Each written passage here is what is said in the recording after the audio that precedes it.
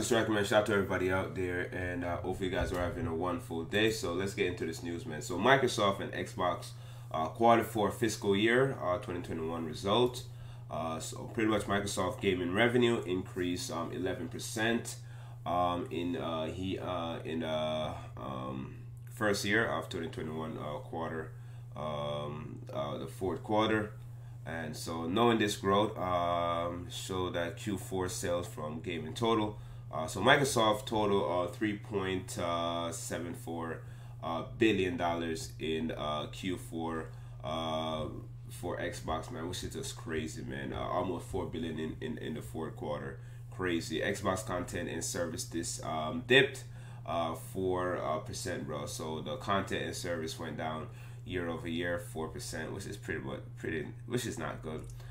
So XGP and first party were offset by a decline in third party, man. So third party game affected that, and hardware sale is up 172%, man. That is just crazy.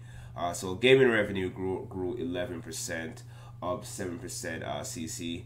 Xbox content and service revenue declined 4%, down 7% CC.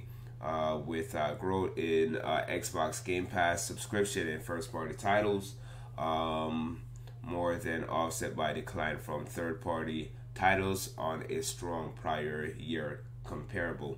Xbox hardware revenue grew 170%, up 163 CC, driven by continued demand for Xbox Series X and S, man. So that is just crazy. That is just amazing to see how Xbox is doing right now. They've been doing very good recently. They're very successful. So based on quarterly gaming sales, around 3.74 billion. Its annual revenue from the Xbox division reached almost 15 billion, 15.4 billion. That is just insane. The highest trailing 12-month sales number ever for Xbox. Yeah, man, Xbox is doing very well. It's doing healthy. It's been down.